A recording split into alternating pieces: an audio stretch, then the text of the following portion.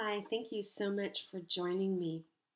In this video clip, I want to talk about the proposal by Planck that there is a particle nature to electromagnetic radiation. Certainly used to thinking about light as a wave, but what Planck proposed is that based on experimentation, actually, is that we can think of light as a little packet of energy called a photon. And so we're going to use E for energy. H is Planck's constant. It's in joules per second. And we have our frequency nu. So nu is our frequency.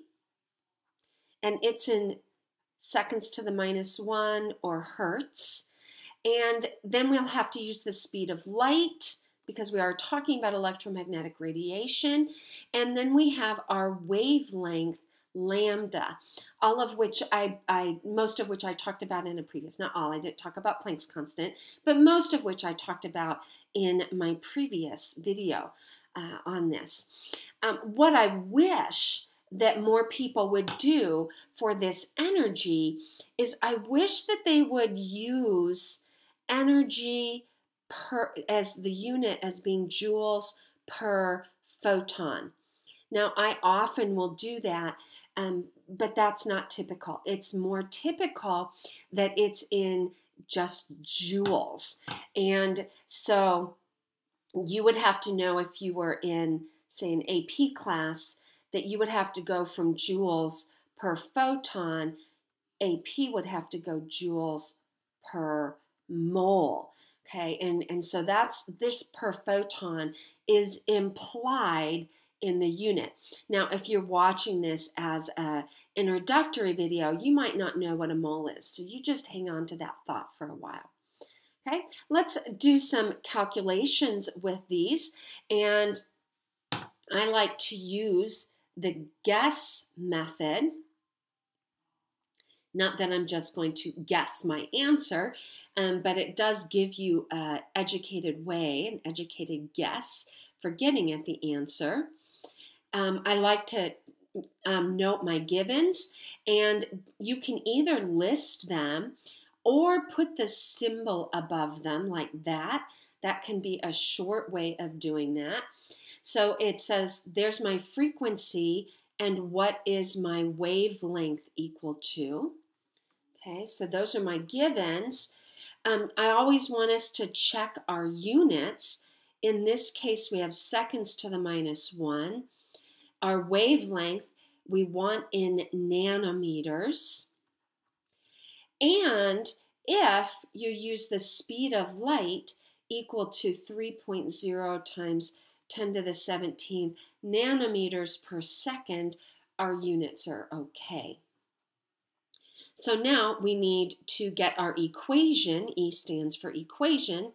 So the speed of light is equal to lambda nu. And then we can substitute solve or solve and substitute, whichever you like to do best. I often like to solve it first. So if I want to get lambda all by itself, I have to divide both sides. The opposite operation of multiplication and division is the opposite operation of multiplication is division. So C over frequency is my wavelength. So substitute, and now I want to solve. So I have 3.0 times 10 to the 17th. You can put your units in here at this point. A lot of teachers really advocate that, but we checked our units up here. So if as long as you've done that step, you should be okay. And when I did this math, I get 300, no, that's a crummy 3, sorry about that, kiddos, 317 nanometers. Now, the question asked, is light visible? And gave us a hint to calculate the wavelength. Well, visible light goes from, let me do it this direction, goes from 700 nanometers to 400 nanometers. And since my 317 is above 400, I know I'm not in the visible range. So if this is Roy G. Biv, 400 being the violet, I am above the violet or in the ultraviolet range. So, that hopefully using some of those thought processes will spur your memorization a little bit. So let's try the next one. This time I'm given a wavelength. I'm asked for a frequency. Since my wavelength is in nanometers, I'm following the guess method. I'm not doing it explicit, but I'm getting my givens. Now, as long as I use C as 3.0 times 10 to the 17th nanometers per second, my units are okay. So now we've got to get our equation. C is equal to lambda nu. And this time I want to solve for frequency. So I'm going to rearrange this. C over lambda is frequency. So 3.0 times 10 to the 17th nanometers per second. We've checked our units, but it never hurts to include them. 7.23 times 10 to the minus 5th nanometers. You notice I wanted to make this explicit. Nanometers cancel, and I'm left with seconds to the minus 1. And when I plugged that into my calculator, I got 4.15. I used 3 sig figs times 10 to the 21st seconds to the minus 1 for my frequency of light. All right, I just want to do a couple more of these to make sure that you can bring energy into this picture. So this time I have a frequency given to me of hertz. Remember, hertz is the second one, same unit as seconds to the minus 1. And it says energy is equal to what? Okay, so seconds to the minus 1 is just great. I'm going to write my equation. E is equal to h nu. H is equal to 6.63 times 10 to the minus 34th joules times seconds. That's Planck's constant when he did that little packet or particle of energy. 7.85 times 10 to the 15th. Seconds to the minus 1 is 1 over seconds. Just wanted to make it explicit to you that those seconds cancel, and we are left with 5.20 times 10 to the minus 18th joules. Okay, well, what if we wanted to do this and we were given wavelength instead? All right, so I have a wavelength and it wants to know the energy. Okay, and we now know wavelength in nanometers is okay as long as you use C equal to the times 10 to the 17th nanometers per second. Okay, now there's 2 ways you can use this.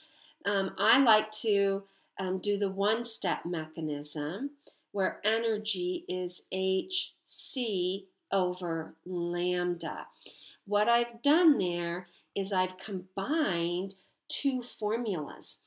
That the speed of light is lambda nu, and if I solve that for frequency, I can substitute that into this. So you can do this. You're welcome to do this.